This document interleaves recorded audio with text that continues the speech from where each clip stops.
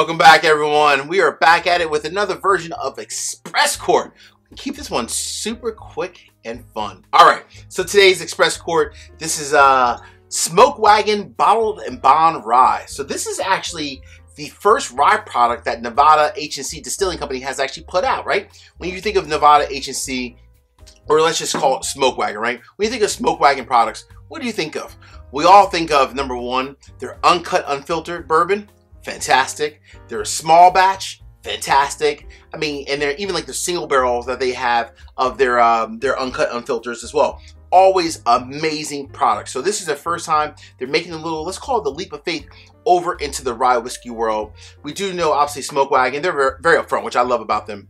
They're sourcing their whiskey from MGP, and they're obviously just, blending it or bottling it, or in this case, just bottling it, under their name, of course, under Smoke Wagon. So let's check out this Smoke Wagon Bottled and Bond Rye. So for this Bottled and Bond, we know it comes in exactly at 100 proof.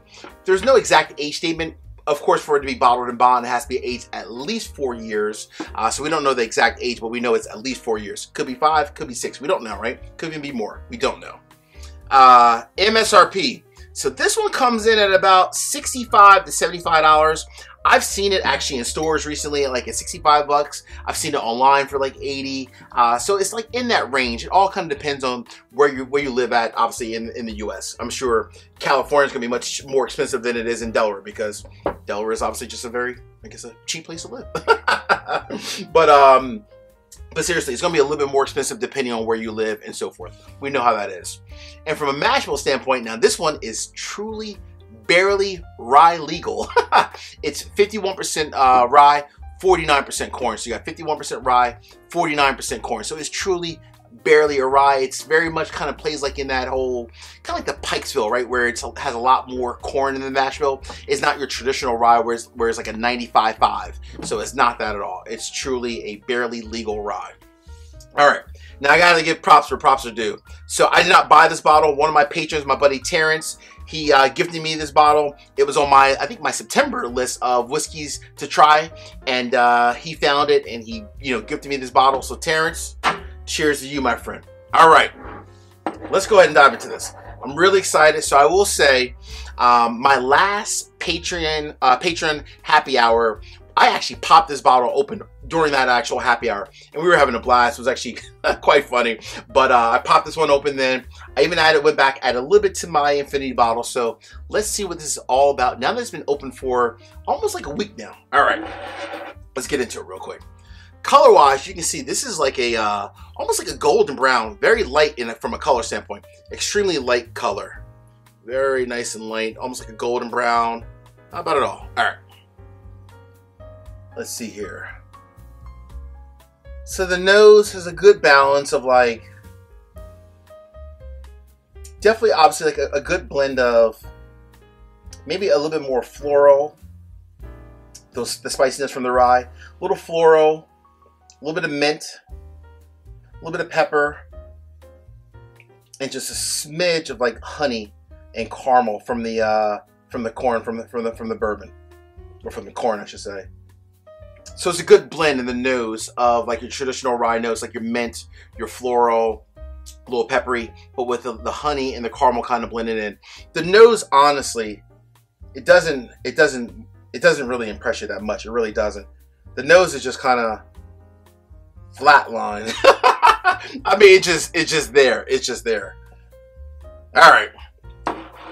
Oh man, here we go, folks. Got to get into the palate and the finish. Let's see how it is.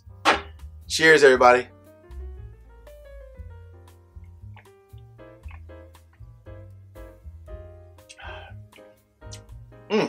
Okay. All right.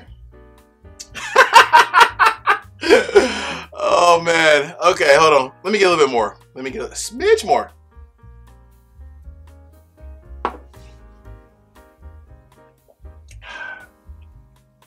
Okay.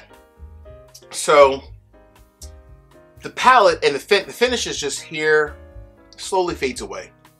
The palate is actually okay. It's somewhat okay. All the notes I mentioned, like the pepper, the mint, the honey, the caramel, it does come through a little bit more cinnamon in the palate than I actually didn't notice in the nose.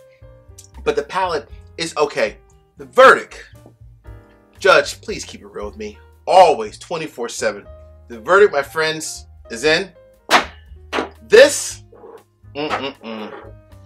That is a no buy. I'm sorry. That is a leave it on the shelf. Maybe I have a bad bottle, so I will say try this at a bar, only because I love Smoke Wagon, like the bourbon, the uncut, unfiltered, the small batch. Every day I own and have owned numerous bottles of their bourbons. To me, there's something off with this. It just doesn't impress me at all, honestly. For a 100 proof bottled and bond rye that's barely rye legal, 51% rye, 49% corn, I just expected something more. I expected to be a bit more well-rounded. And honestly, it just falls short. I mean, there are a lot of other great ryes on the market that are in the $65 to $75 price range. Sagamore, Pikesville. Even Pikesville, it's 110 proof, but you can, if you want to proof it down to even be 100, you can easily do that by adding a couple drops of water. This, to me, is just way too bland. Honestly, for $65, $75, it's way too bland. If you were asking me, Judge, what would make this a buy? It's a decent deli sipper, but this is a $40, $45 bottle all day long. No way it deserves to be $75. I feel bad because my buddy Terrence bought this bottle. Terrence, much love, respect, man. Thank you for letting me try this. But for everyone out there, please try this at a bar or at a friend's house and save your money. It misses the point big time. That's it. I'm out. Till the next time, friends. Peace, cheers, salute. Take care.